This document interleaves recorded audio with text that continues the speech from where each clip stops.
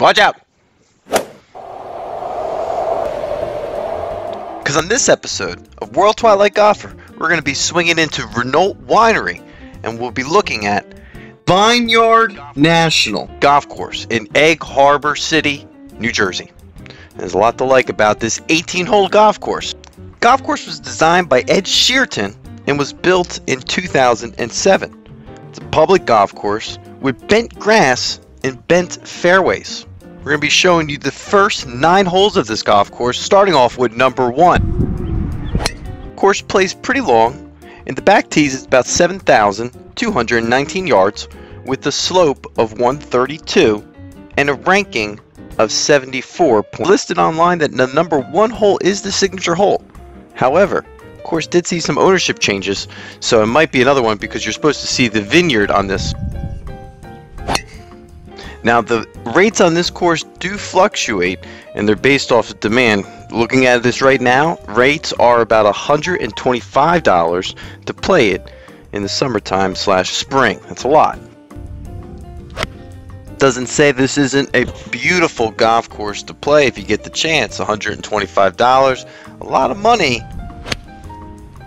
but still kind of worth it if you get, if it's a course that you're willing to play. And this place gets busy, so it looks like you're gonna have to get a tee time if you're trying to play here in the summer.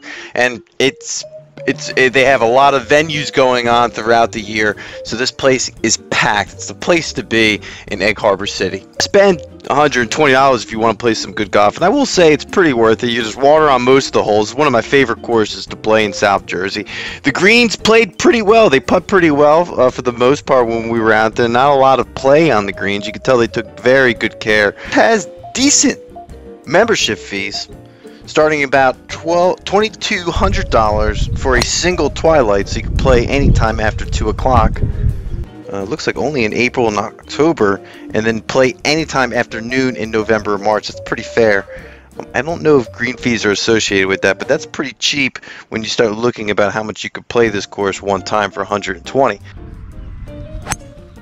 The highlight of this golf course would be the fees associated with the beers. They're very reasonable, and I'm not sure if it has anything to do with the overflow of beers from the venue that they have, but they were very cheap, abnormal. It's also the type of golf course that you would want to check out Golf Now or some other golf apps, because they seem to be a little bit cheap. It looks like for a hot deal it's about $78, so about $20 difference.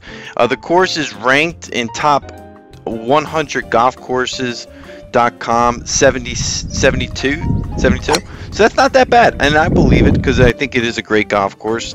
Overall, the course does play pretty short on some of the holes. I think number 8 is a drivable hole. It's only about 300 yards, but there's a bunker cutting right through the middle. And for the most part, it's pretty, you could lose a couple golf balls on this hole, but it's pretty open to spray a driver. And you're going to have to hit driver on most of these holes because it's a long golf course at 7,200 yards. Bunkers are good. There's nothing to say about the bunkers that, compared to other golf courses that we're playing, they're well designed. You definitely kept good maintenance on the bunkers. Fun golf course. I recommend getting out here and playing. This is only the front 9, but it's enough to give you a good visual of where this golf course is going in the future. And you got water on the left-hand side of this hole. And I think this is 6th. I could be wrong. You got bunkers coming up right there, cut through. I mean, look at this, and then you got the Vineyard right behind that. I mean, incredible golf course to get out if you ever get a chance to play. You're not going to see these Vineyards on any other golf course, which makes this one of the signature holes in my eyes, and one of the most unique holes that we've seen on World Twilight Golfer. And I'd like to say I parred it, but that's not the case, even though we had a good drive putting it right on the right hand side. And the fun thing about this is there's not much left there. You got a little 120 yard shot, nothing too crazy, but it's tough. It's real tough. And you really want to keep that ball away from the right hand side. This is a great hole though, because it's really a challenge to get par. And then this is the drivable par 4, so then it goes right into a 300 yard par 4 with a bunker right on that left hand side. I don't think I got it up there all the way.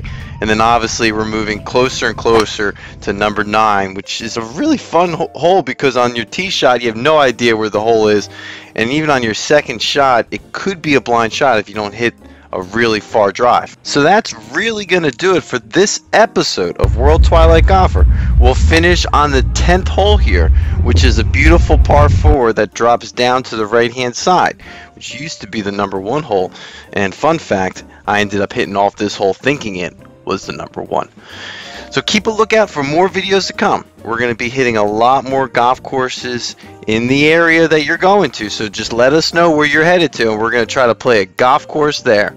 And if that's not going to work, let us know in the comment, and we'll head over to that area and try to play golf. That's what we're doing here at World Twilight Golfer. So keep a lookout, and that's going to do it for this video. And hell, if you made it this far, you might as well subscribe for more videos just like this one. And as we always do,